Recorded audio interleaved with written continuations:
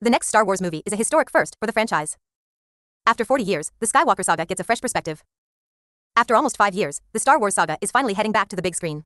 Lucasfilm has a few promising films in the pipeline, but there's one in particular that will present a historical shift for the franchise, the untitled Star Wars sequel starring Daisy Ridley.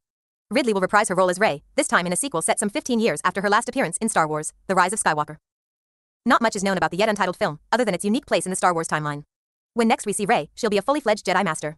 She might even be teaching an all-new class of Jedi hopefuls in the ways of the Force. If all goes to plan, the film could further the downright radical ideas that the sequel trilogy first introduced, but that won't be the only interesting development. Lucasfilm's Rey movie will be helmed by Oscar-winning filmmaker Sharmeen Obaid-Chinoy. She's the first woman and the first person of color to direct a Star Wars film, and it's not a responsibility she takes lightly. Speaking to CNN on New Year's Eve, Obaid-Chinoy confessed to feeling thrilled about the project and about the doors it could open for other female filmmakers. "I feel what we're about to create is something very special," the director mused. "We're in 2024 now, and it's about time that we had a woman come forward to shape a story in a galaxy far, far away." Daisy Ridley's Rey will go her own way in an upcoming sequel to The Rise of Skywalker. Lucasfilm.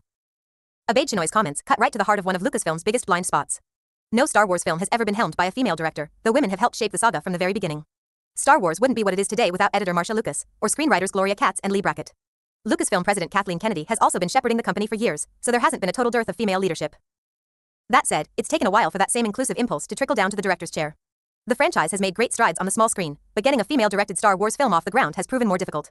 For what it's worth, that seems to be the case across the board. According to a new report by USC Annenberg's Inclusion Initiative, female directors are still struggling to score the same high-profile opportunities as their male contemporaries.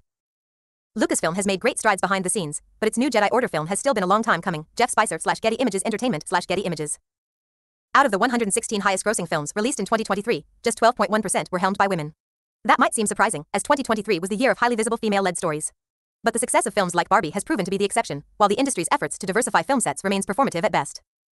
Lucasfilm is just one of many studios behind the curve. That's not meant to absolve the company, but to illustrate how much the industry as a whole still needs to improve. Hopefully Obaid-Chinoy's upcoming film will help change things for the better, but Hollywood still has a long way to go before female-directed films aren't such a novelty.